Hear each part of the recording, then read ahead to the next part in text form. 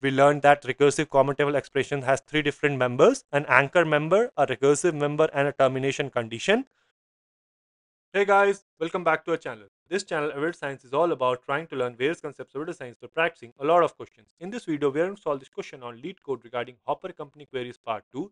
The difficulty level of this question is hard, and this question has been asked in Uber interviews a couple of times. Also, I am going to share the SQL schema as well as the Panda schema in the description box below. Okay, the question reads, we are given a table called drivers with two different columns, driver ID and join date, driver ID being the primary key for this table. We are also given a second table called rides with three different columns: ride ID, user ID, and requested add. Ride ID being the primary key for this table. Each row contains the ID of the ride, the user's ID that requested it, and the date they requested it. And there may be some ride requests in this table that were not accepted. We are also given a third table called accepted rides with four different columns: ride ID, driver ID, ride distance, and ride duration. So ride ID is the column that has unique values. So obviously that is going to be the primary key. Each row of this table contains some information about an accepted ride, and it is guaranteed that each accepted ride exists in the rides table. Okay, we are asked to write a solution to report the percentage of working drivers, that is working percentage, for each month of 2020, where the percentage is calculated by using this formula: number of drivers that accepted at least one ride during the month divided by the number of available drivers during the month multiplied by 100. Note that if the number of available drivers during a month is 0, we consider the working percentage to be 0. Return the result table ordered by month in ascending order, where month is the month's number, that is 1 for January, 2 for February, and so on. We need to round the working percentage to nearest two decimal places. Let's go through this example. We have various drivers in the drivers table, their join dates, then there is a rights table as well as the accepted right.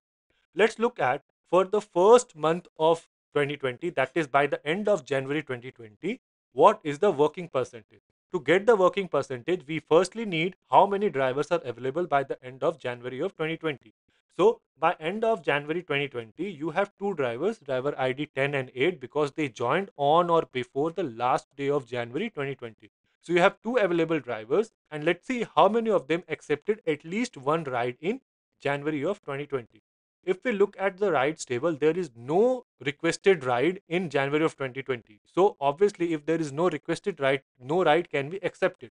So the working percentage becomes 0 because none of the drivers accepted anything, divided by there are two drivers present. So the working percentage for month of January 2020 becomes 0%. And similarly, we can extend this for other months of 2020 as well. Okay. So to solve this question, the entire data is scattered around in three different tables. But firstly, we need to make sure that we have every month of 2020. And we can get the every month of 2020 by using a concept called recursive common table expression, which we learned about in the first part of this question as well. Just to recap, in recursive common table expression, we have three members: an anchor member, the starting query that initializes the recursion; we have a recursion member, a query that references the common table expression itself; and then we also need to have a termination condition that ensures the recursion stops. So what we can do is we can start with that. So the way to write a recursive common table expression is with recursive common table expression as, and the entire query needs to be written within parentheses. So return me, firstly you need to have a anchor member. So return me 2020 as year and 1 as month, because you need to start somewhere. Then you union this with the self-referencing part, that is return me the year value, but in the month value keep on adding 1 from the common table expression that you get. So it is referencing itself, so that is why it is a recursive common table expression. And then you need to have a termination condition, so where your month is less than 12. If I go ahead and run this, it is going to give me the month of 2020, 1 through 12. So select star from common table expression. If I go ahead and run this, so now we can see that in our output, what we have here is you have year 2020 and month 1 through 12. Okay, now once we have this, then there is another thing that we can do is, it says that the number of drivers that accepted at least one ride. So you have the rides table as well as the accepted rides.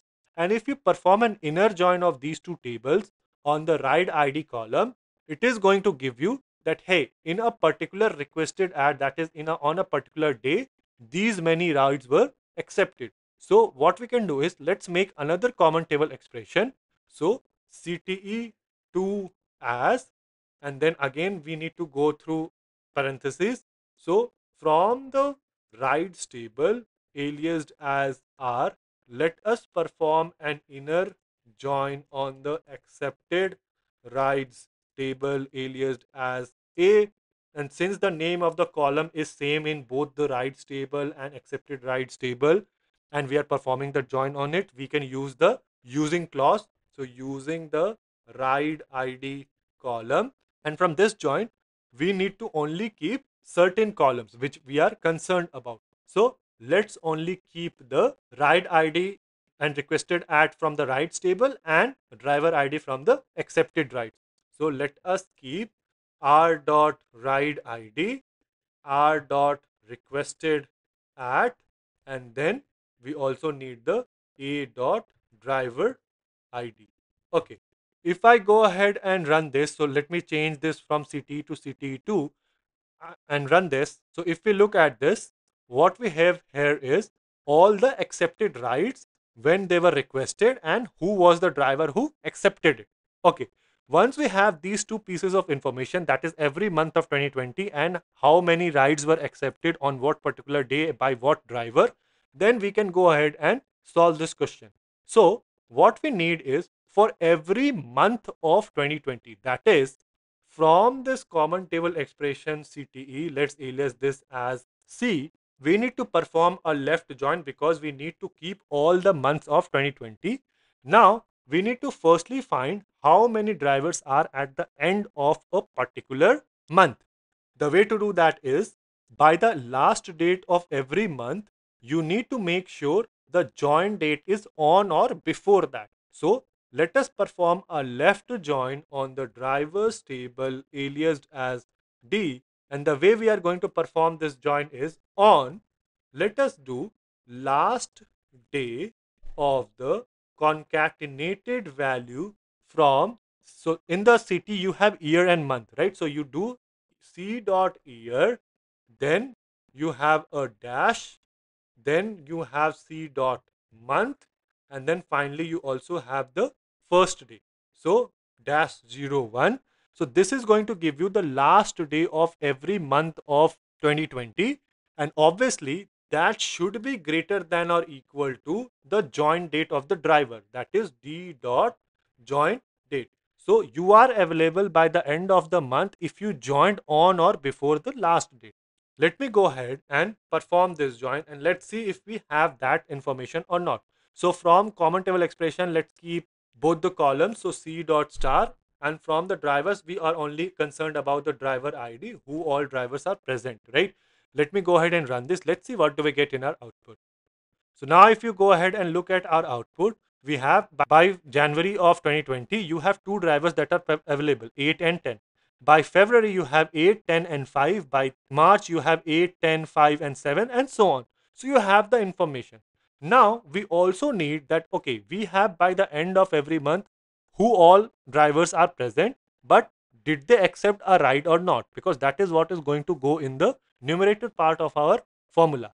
So how can we go ahead and do that? Is read the question carefully. It says in a particular month, how many drivers accepted at least one ride. So let us again perform another left join on the common table expression 2 that we created, which basically has the ride ID, the accepted ride ID, when it was requested and who accepted it. So let us perform a left join on CTE2. Let us alias this as C2, and how we are going to perform a join on, firstly the driver should be the same because it should be available and accepted, and secondly the last day should be equal to the last day of the requested ad. That means on last day of your concatenated year month from the common table expression for every month, it should be equal to last day of the requested ad. Requested ad is coming from C2, right? Requested ad. So C2 dot requested ad, and also your driver ID should be D dot driver ID is equal to C2 dot driver ID. Let me go ahead, and we also need to include C2 dot driver ID. Right, so these are the drivers who accepted. So the first driver ID that you are getting is which drivers were available, and the second one is which drivers accepted a ride. So let me go ahead and run this again. Now if I look at my output, what I have here is, so by end of January, you had two drivers, but none of them accepted anything, right? Similarly, by end of February, none of them accepted anything, and so on. So what we need to do is, now we have both the, by the end of the month, how many drivers are present versus how many accepted. So you have both the numerator and denominator. All you need to do is arrange it in a certain way so that we can calculate the percentage. We need this for every particular month. So what we can do is, let us do this by group by c dot month, return me c dot month. In the numerator, you need to have the number of drivers that accepted at least one ride. That means C2 dot driver. So let us perform a count of distinct such drivers. So count of distinct such drivers, and then let us divide this by count of how many are available. So distinct d dot driver ID, this should be multiplied by 100. That is going to give you the percentage. Now you need to have, it is possible that there are no drivers available, so it will be divided by 0, so it will come out to be null. So if it comes out to be null, you need to replace it to 0, replace it by 0, and you also need to round the thing to 2 decimal places. So what we are going to do is, let us round this entire thing to 2 decimal places, and this should be aliased as working percentage.